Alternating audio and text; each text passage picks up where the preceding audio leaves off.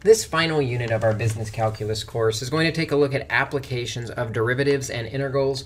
And usually we're going to focus on the context of business and economics. To start off with, though, we're going to do a general applications discussion for the derivative around this concept of optimization as we answer the question, how do we find the optimal decision for a given situation? And the answer to that we're going to look at first graphically, and then we'll convert it to algebraically what we're doing. But graphically, if I have some function that comes through like this,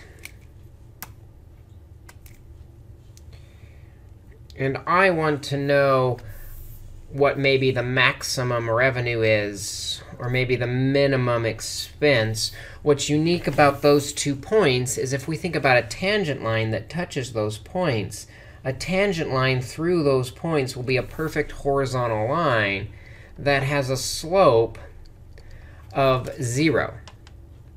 Whenever the slope is 0, we know we're either at a local maximum point or a local minimum point. Let's actually notate that. At the min-max point,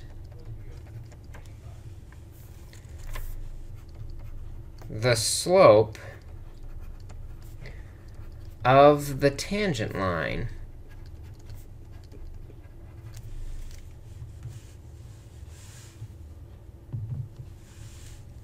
also known as the derivative, is 0. That's going to be what we want to find in order to answer these optimization problems. What we're going to do is we're going to set the derivative equal to 0 to find the optimal point. So for example, let's say I'm making a rectangular garden.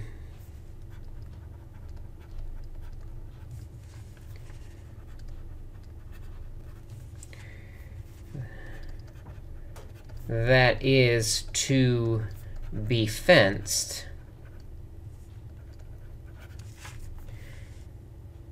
in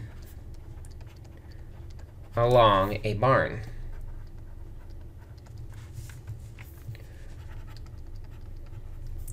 With only 60 feet of fencing,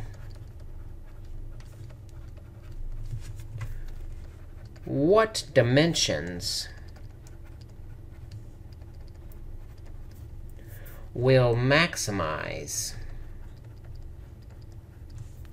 the area of the garden? That's the optimal point, giving us the most area. The idea here is we've got some type of barn, and along it, we're going to fence in a garden. And we don't know the dimensions, so we'll call it x by y. And actually, this bottom dimension then also must be x, which means if I'm talking about how much fencing I have, I see there's an x, a y, and an x. Put that together, we've got 2 x's plus a y of fencing. And we know we're limited by only 60 feet of fencing. This equation limits or controls how much I can have, because it tells us the maximum perimeter distance around has to be 60 between the 2x and the y. But what we're interested in is maximizing the area. It's a rectangular garden, so it's going to be base times height, which is x times y. That's what we want to maximize. The problem is maximizing with 2 variables is difficult, so we'll use our limiting equation here in blue to help us reduce from 2 variables down to 1 variable. Y is the easiest to solve for if I just subtract the 2x. So y is equal to 60 minus 2x. And I can replace that y with the 60 minus 2x. And if I distribute, we end up with 60x minus 2x squared. That is the equation for the area. That is what we want to maximize. Well, to maximize an equation, we know we take the derivative, which is 60 minus 4x, and set it equal to 0. Adding 4x to both sides and dividing both sides by 4, I get that x has to be equal to 15. So one direction, coming off the barn, I know we've got 15 feet of fence. We still don't know the height, but the height is y. We can plug that 15 into the y equals equation to see what height we end up with. Y is 60 minus 2 times 15, which is 60 minus 30. So the y dimension must be 30 feet. And so the dimensions to maximize the area of my barn is 15 by 30 feet. And that'll give us the maximum area. Take the derivative and set it equal to 0. It's our general strategy. Let's try a problem in a slightly different context. Let's say the population of deer in a certain area is given by the number of deer at a certain point of time is equal to 500 plus 500t over 1 plus 0.04 t squared. What I want to know is when is the population maximized?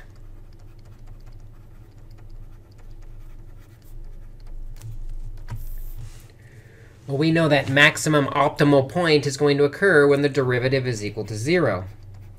So we'll find the derivative of our n function. We have a quotient, so we're going to use the quotient rule. Quotient rule says we take the derivative of the top, which is 500, times the bottom, minus the derivative of the bottom, which is 0.08t, times the top, 500 plus 500t. And we need to divide all of that by the denominator squared.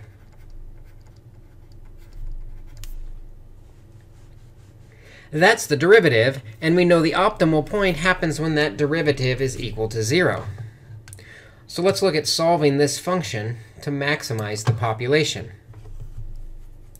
First thing I'd do is I'd multiply both sides by the denominator, the 1 plus 0.04t squared squared, 1 plus 0.04t squared squared, because that divides out the denominator, and anything times 0 is just 0. That's really nice.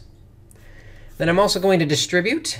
So we have 500 plus 20t squared minus 40t, continuing to distribute, minus 40t squared equals 0.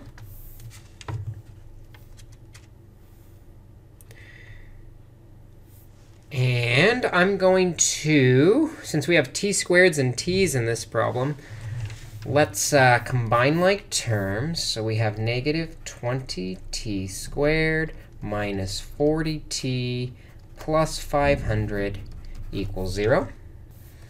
And ultimately, what we're going to have to do with this function is either factor it or use the quadratic formula. It's really hard to factor with such large numbers, but I do notice I can divide everything by 20. So I'm going to divide both sides by 1 over 20. And actually, I'm going to make it negative just so that the squared term is positive. So that's going to end up with t squared plus 2t minus 25 equals 0. And gee, that does not factor. So we do have to use the quadratic formula, which says the opposite of b plus or minus the square root of b squared minus 4 times a times c all over 2a. And so cleaning that up, we get negative 2 plus or minus the square root of 4 plus 100 is 104 all over 2. And technically, we have two answers here, one from the plus, one from the minus. But if I do the minus, negative 2 minus something is going to give me a negative. And we're not talking about a negative amount of time for this deer population. So we can probably just say negative 2 plus the square root of 104 over 2. And if I put that in my calculator, that's going to come out to 8.1 years. At 8.1 years, the number of deer seems to be maximized. Let's do one more example before I let you go to practice some of your own. This is a great example about pricing and how demand is adjusted by pricing. Because as the price increases, fewer people are going to purchase it. So how much do you charge to make the most money? That's the question that a hotel wants to know. A hotel can rent 200 rooms a day.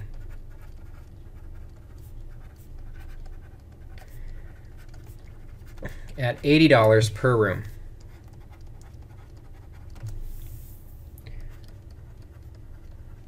For each $5 increase, 10 fewer rooms will be rented.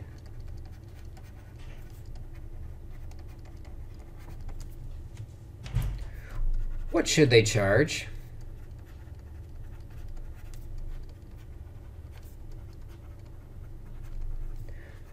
If they want to maximize the amount of money that comes in.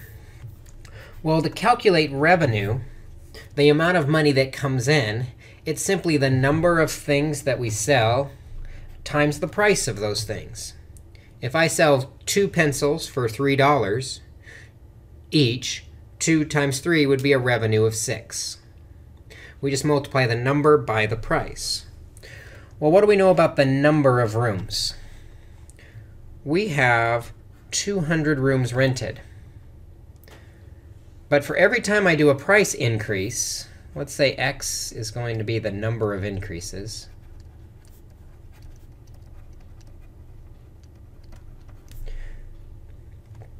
Every time I do a price increase, we get 10 fewer rooms. So I'm going to subtract 10 for every one of those increases.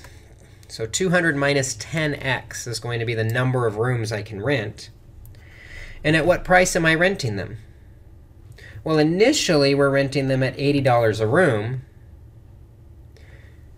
But we're going to increase in sets of 5. So we're going to increase $5 for every one of those price increases. Plugging that into the revenue equation, then, the number is 200 minus 10x. The price is 80 plus 5x. And we now have a function that we can use to maximize our revenue. To maximize the revenue, we know we take the derivative and set it equal to 0. This will probably be, we could use the product rule here, but this will probably be easier if I first FOIL this all out. So let's do that. 200 times 80 is 16,000. 200 times 5x is plus 1,000x. Negative 10 times 80 is negative 800x. And negative 10 times 5 is negative 50x squared. So putting that together, revenue is equal to, putting the negative 50x squared first, combining like terms to get 200x plus the 16,000. It's maximized at the derivative. So we find the derivative, which is negative 100x plus 200. Set that derivative equal to 0. Come over here to do a little work. Adding the 100 to both sides, we get 200 equals 100x. dividing by 100, x equals 2. So now we should be able to figure out, the question is, what should they charge? Be careful, x equals 2. They should not charge $2 per room. We've got a function that says the price is 80 plus 5x. So we want to make sure we answer the correct question. The price is equal to 80 plus 5 times the x that we found was 2. So the price is 80 plus 10. They should charge $90 per room in order to maximize their revenue. So today, it's just kind of a general application of derivatives, finding that optimal situation that either minimizes or maximizes a problem.